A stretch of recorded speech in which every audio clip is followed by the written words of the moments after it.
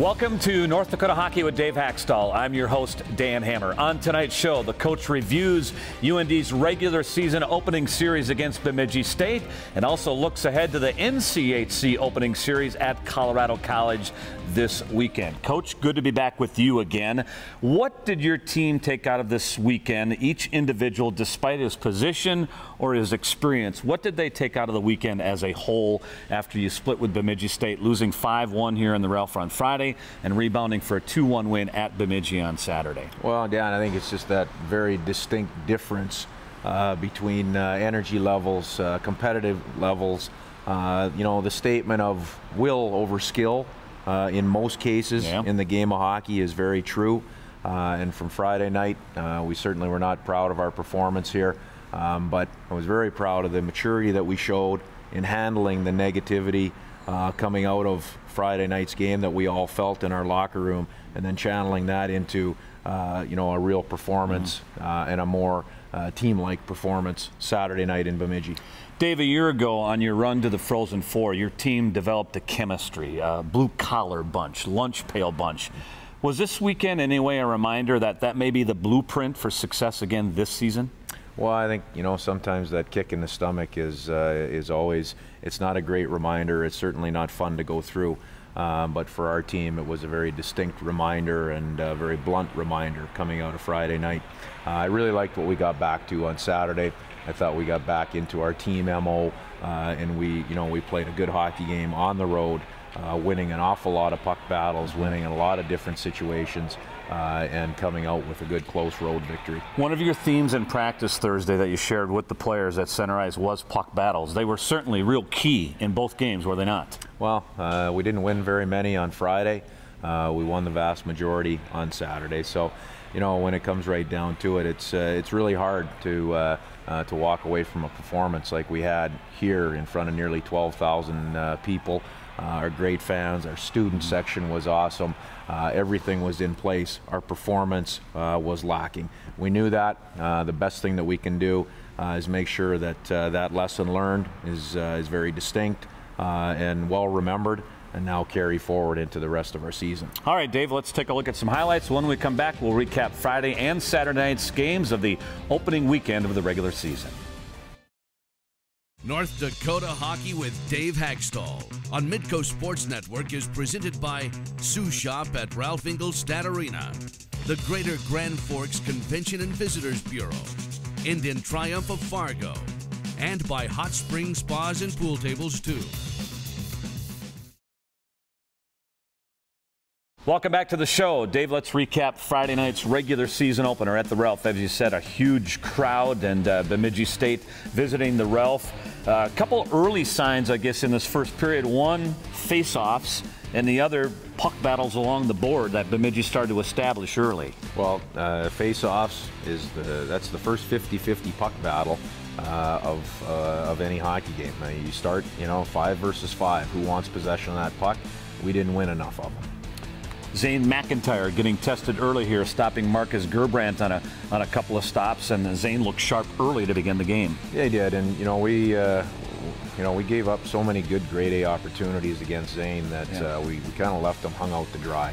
That being said, as a goaltender and a leader on our team, we expect him also to have a better night than he did on Friday night. You killed 2 Bemidji power plays in the opening 20 minutes. Michael Parks just missing a chance here. And the opening goal of this hockey game will come as a result of, one, Bemidji winning a puck battle, and then secondly, a thing that bugged you on Friday night was turning over the puck. Well, we had a lot of turnovers, and even on Michael Parks' replay that you just saw there, instead of driving and shooting and taking that puck to the net, we try a fancy summer toe drag, and that doesn't work at this time of year. On the power play here, we lose a puck battle in the offensive zone, we lose a puck battle down low, it's 2 versus 4, and their guy shoots it in the net. You found yourself on the short end of a lot of odd man rushes in this hockey game as well. A commitment to defense, a commitment to playing without the puck is what generates offense, and our commitment was was not what we expected to be. And as I told the team after the game, we're disappointed in our performance. First and foremost, I was disappointed in our preparation, which lands squarely on my shoulders as the coach. How'd you read the hockey team coming into this opener? I didn't see it coming, and that's obviously I was asked that question. Had we seen it coming, we obviously would have done something to alter it. But just plays like this, rink-wide passes coming out of our zone for turnovers. We did that several times through the second period. Bemidji State found itself with a lot of time and space in their offensive zone on Friday night. Well, and made an awful lot of nice plays, as is usually the case. When good players have time and space, they make pretty good plays, and we certainly gave up a lot of time and space defensively. Bemidji State would score 4 goals in the span of less than 9 minutes in the second period. People were stunned here, Dave, as this was taking place. Well, we didn't have the pushback, and I look back on it. I missed an opportunity after the second goal against. If I can go back and do it again, I would take a timeout at that point in time, not just because of the goal that was scored to make it 2-0, but what had led up to it over the previous 5 minutes. I elected not to, and it certainly came back to sting us because we did not push back in the way that we needed to after it was 2 and even 3-0. You pulled Zane McIntyre after it was 4-0. Is this one of those cases where the guys in front of your goaltender are not playing well? It's your #1 goaltender, so why have him in there at that stage? No, absolutely not. No? It's not that simple. I didn't like the play of our team, top to bottom, and that includes our goaltending. Yes, we had left Zane hanging out to dry. We gave up an awful lot of good opportunities. But again, I'll restate it. His goal is to get us through those rough patches and give us an opportunity to get things going. So at that point in time, obviously nothing was going the way we wanted it to. It was time to make a change and try to push forward. In the final 20 minutes, did you see some signs of a higher compete level and somewhat of a pushback? Well, there wasn't a ton of pushback. It's really hard, when you're, as we were not mentally ready as a team to play this game. It's really hard to recover. We showed signs of, and certainly went out and played with pride. We've been stung pretty good in our building for 2 periods. So we went out and we played a pretty good third period, even though by that point in time the game was out of reach. We played a better 20 minutes. Dave, how about your top 6 forwards in this game, generating just 2 shots on goal combined? Well, got to be an awful lot better. It has nothing to do with even just shots on goal. It's puck possession, it's defensive play, it's how you go out and generate offense. So, but I'm not going to pick out the top 6 forwards. I mean, we were all from top to bottom, and again, I'm going to put me at the top of that list. We were subpar on Friday night. All right, 5-1 the final in the regular season home opener. Here's some comments from your players following the game. Not what we expected out there. That's completely unacceptable. Obviously, not what we wanted from ourselves, right from the leaders down, and like I said, just unacceptable, and that can't happen, especially first game of the year. Well, we got outworked in every aspect of the game, outwilled, outcompeted. Like Coach just said, it was embarrassing, really, and we want to learn from it, but put that behind us at the same time. I think we gave up way too many odd-man rushes just from making it easy for them to punch behind our guys and attack against us. We got outcompeted every period, every shift, and I think that's unacceptable, especially for our team. Dave, we just heard your players. They used the word embarrassing on Friday night. Certainly a time for reflection as you made your way to Bemidji on Saturday and kind of reset the focus for a key game on Saturday night. Absolutely. I mean, I think the #1 word that we always use is accountability. We're all accountable for our performances. Friday night was not very good, but the last thing that we want are guys that are afraid to go out and play on Saturday. We were looking for a confident team, a team that showed good leadership, and a team that was mentally strong enough to put Friday night behind itself and go out and play an excellent road game on Saturday night. Which your team did, and we'll take a look at Saturday night's highlights as North Dakota bounces back with a 2-1 win. That's coming up next here on North Dakota Hockey with Dave Hakstol. North Dakota Hockey with Dave Hakstol on Midco Sports Network is presented by Sioux Shop at Ralph Engelstad Arena, the Greater Grand Forks Convention and Visitors Bureau, Indian Triumph of Fargo, and by Hot Spring Spas and Pool Tables too. The home and home series wrapping up Saturday night in Bemidji at the Sanford Center. Dave, let's take a look at Saturday night's highlights here, and you established a much different tone in the first period. 14 pretty good scoring chances in the first period. Special teams would play a big role in this game as well. Absolutely. We came out, we were ready to play, as I said. Going into this game, we wanted to be a confident, hard to play against road team, and that's exactly what we felt that we were. We got off to a good start with some good power play chances, and got off to a great start by scoring the first goal of the game. Yeah, 14 good chances in the first period, including a couple on the power play. This was scoreless until just under 6 to go in the first period. You're going to take advantage here of a Bemidji turnover at the red line, and Colton St. Clair, who was in the lineup on this night, begins a play that will end up in a goal by himself. Well, we talked about a commitment to playing without the puck. We played fast in the neutral zone. We were within our structure, but we played fast. We pressured the puck, turned the puck over, and you see Colton there finishing off the rebound play after the 2-on-1 that was created by very good play, fast play without the puck. St. Clair, one of a number of guys who were inserted into the lineup on Saturday. You got pretty good play out of most of those guys that were making their first appearance of the season. Yeah, usually performances like we had on Friday night end up creating opportunities for some that aren't in the lineup. And we went and we made about as many changes as we could to our lineup, making a statement that Friday was not an acceptable performance for us. The guys that went in and each and every one of them provided something positive in the win. You had to kill off 8 minutes of Bemidji State power play in the second period. Your penalty kill was really good. You kept Bemidji State more outside in this evening. We did. Zane had some shots that he had to contend with from the outside, B type of chances, and we'll expect either our defensemen to block those or Zane to make those saves. It was a night where it was tough to know what was going to be a penalty and what wasn't. Yeah. But I take the onus on ourselves with 2 or 3 stick penalties where we had slashes to the hands, hooks to the hands. Those are things that we have to make sure we learn from and do a better job of going forward and not take those penalties. How about the way you muscled your way to winning pucks on Saturday night? Well, that's our game. And that's the game of hockey. Yeah, you have to be willing to compete in those difficult areas, compete in the trenches, and that was a major turnaround for us. And not something special. That's just something that we do and something that we're good at. Johnny Simonson making his collegiate debut. Pretty good play. Won 8 of 12 face-offs. What do you think of his effort overall? I thought overall it was an excellent effort. He went in and played a real good hockey game for us. That's his first college hockey game.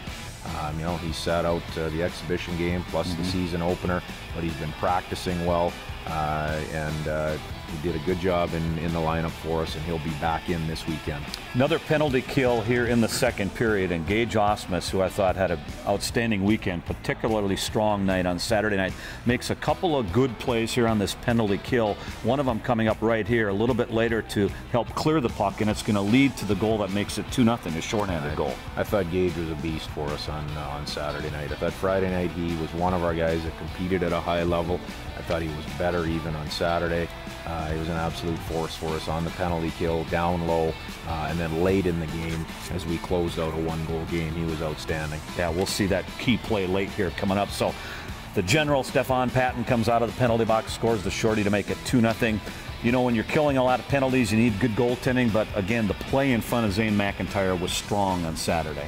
Well, you're seeing 5 green jerseys in that critical area. We're competing, we're battling, we're willing to block shots. We're doing all the little things that are necessary to beat a good hockey team. And make no bones about it, Bemidji is a good hockey team. Yeah, Johnny Simonson feeding Bryn Chiswick for an opportunity there. And then in the final 30 seconds, still a 1-goal game here. Bemidji State has the extra attacker, and you talk about a key play, wrapping up a strong night by Gage Osmus, and here it is. Yeah, just a great push along the wall, punching the puck up the wall. Again, that's just, will and making a good play. And there's no icing call there. It's just a good chip out. Outstanding play from top to bottom. That's an accountable player that we can count on in that situation. Yeah. Special teams a real key as you get a key non-conference win to wrap up the home and home series. 2-1 the final. Let's listen to some of your players following the win. This was a huge game, just to show how hard it is to win any hockey game, especially on a Saturday night, in a team's home building. I think tonight was a great starting point for our team. I think we got a little away from ourselves last night, but tonight I think we start to realize, what it's going to take. Coach talked a lot about having faith in our systems and each other, so I think that was a huge part of our game, just kind of trusting everyone, making the simple plays, and just being hard to play against too. We played intense, and that's what we needed to do, especially on the penalty kill. You're down a man, you just have to outwill the power play, and I think that was a success for us tonight. Dave, you mentioned the words plays of will. There were a lot of will plays on Saturday night, weren't there? Well, within the game, you have to have skill, and without skill, you don't win hockey games. But that number one skill a lot of times can be work ethic. It can be that utter will to go out and make a play, and that's that passionate play is a big part of the game. And we got a little bit ahead of ourselves on Friday night, and we forgot that a little bit. We regained our composure and our team play on Saturday night. A lot of good things you can carry positively out of Saturday night's game. Well, there are, and that's one of the challenges I think that we'll put to ourselves as a team coming out of a good win on Saturday night. How do we carry that forward? I guess we answer that question over the next 7-day period. We'll have that answer late Saturday night after our second game in Colorado Springs. All right, here we go. Conference play, week 2 of the regular season. You're diving into the National Collegiate Hockey Conference. We'll look ahead to the conference opening series against Colorado College next. North Dakota Hockey with Dave Hakstol on Midco Sports Network is presented by Sioux Shop at Ralph Ingolstadt Arena, the Greater Grand Forks Convention and Visitors Bureau, Indian Triumph of Fargo, and by Hot Spring Spas and Pool Tables too.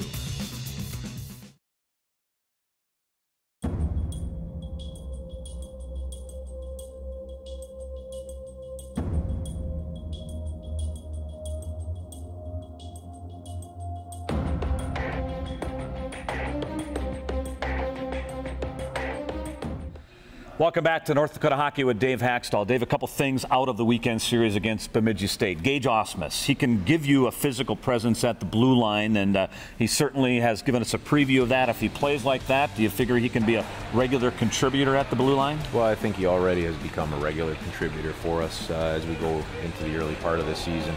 We've seen a great level of consistency from Gage as we've gone through our preseason and now through our first weekend. He's continuing to establish himself on our blue line. Johnny Simonson, Colton St. Clair, Trevor Olson all got into the lineup. Tucker Pullman on Saturday night. They all played well. That creates quite a competitive atmosphere here this week, does it not? Well, it does, and that's what we've wanted to have within our roster. I think for those guys, it's always a nice benefit to be able to play that first game on the road. I thought in particular Tucker and Johnny, as well as Trevor Olson, really settled into their game, their role, and did a great job on the road for us on Saturday. Now they have to carry that into this week of practice. All right, Colorado College, first up to begin conference play. Mike Haviland, very strong professional background. He wants to bring a pro type of program to Colorado College. Well, obviously a new coach coming in. There's going to be a renewed mentality and probably a little bit of a different look to that team. I'm sure they'll be extremely competitive, knowing a lot of players on their roster and knowing Mike Haviland. We got our work cut out for us going in there, but it's also a great challenge for our team. We need that challenge. We need to be on the edge, and it's a great way to start conference play. Well, Dave, the theme this year in Colorado Springs is trying to score the puck more. Last year, Colorado College lost 17 one-goal games. Here's Jacob Slavin and the coach on trying to put the puck in the net more. I think offense is definitely going to be something that we need to improve on this year, and just scoring overall. But I think with our goaltending this year, I think goaltending is going to help us out this year too. So it doesn't matter if we have an off game. I think our goalie might be able to save a few games, but I think the offense is the key thing. Is we need to score goals. We're going to try to change a little bit of the mindset of going to the net a little harder and staying around the net. And a lot of goals are scored within that 10-12 foot radius. So we got to get that mindset. So those are a couple things that really jump out at me. Dave, traditionally here, you've been going to Colorado, whether it's Denver or CC, on Wednesday. Get acclimated to the elevation. You found some success with that, right? Well, we'll go late Wednesday night. It doesn't take anything away from our academics. It gives us a full work day out in Colorado Springs and gets us out there about 12 hours earlier. So we'll continue with that schedule. All right, Dave, good luck this weekend at Colorado College, and we will recap it next week here on the show. We're back with more here on North Dakota Hockey with Dave Hakstol.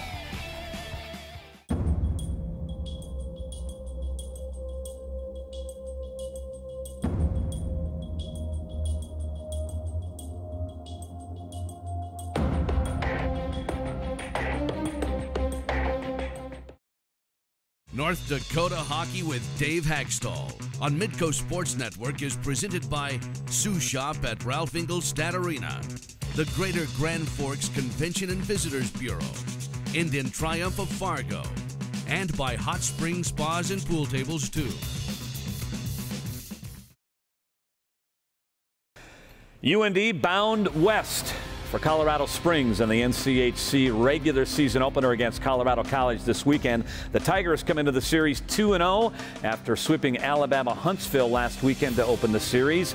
Colorado College not getting a lot of pub early in this season. In fact, the Tigers were the preseason pick to finish 8th or last in the National Collegiate Hockey Conference. We'll be in Colorado Springs and recap the series next week here on North Dakota Hockey with Dave Hakstol.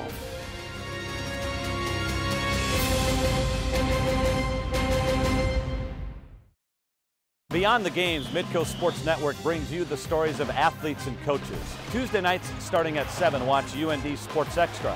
And at 7:30, it's North Dakota Hockey with Dave Hakstol. And at 8, join us for Coyote Corner from the University of South Dakota in Vermilion. And at 8:30, we'll take you around the region for unique sports stories on Midco Sports Magazine. Tuesday night's original shows on Midco Sports Network. This is how we do sports.